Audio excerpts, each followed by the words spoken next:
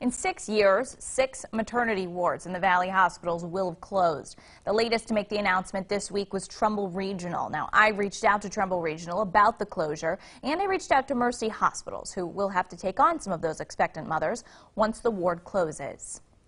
On December 31st, Trumbull Regional Medical Center will close its maternity ward. A Trumbull Regional spokesperson told me they couldn't talk on camera, but the release said the reason for the closure is low demand for the maternity ward. It only delivers less than 15% of the area's babies. With the closure, that leaves patients with 3 options for delivery in the Valley: Sharon Regional, St. Joseph's in Warren, or St. Elizabeth's in Boardman. The closure of Trumbull means those other hospitals will be taking on more patients, and I talked with them about it. It may be added, volume for us, of course, but we will continue to do the same thing in a prioritized fashion. This year, St. Joe's is expected to do around 1,200 baby deliveries, even with an influx of new patients. Kleka says it will be manageable because of a 2015 expansion of their maternity ward. The renovation that we had previously done in 2016, it was end of 15-16, to do that was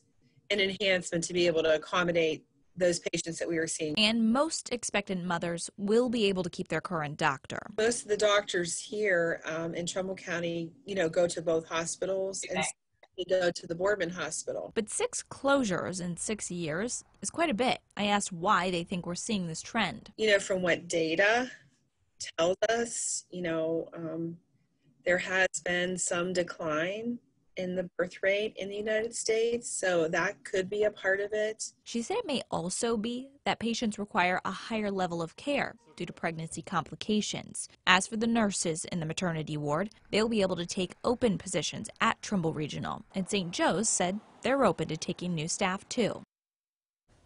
Now, while they are closing their maternity ward, the statement from the release from Trumbull Regional said they will still be offering women's services and gynecological care.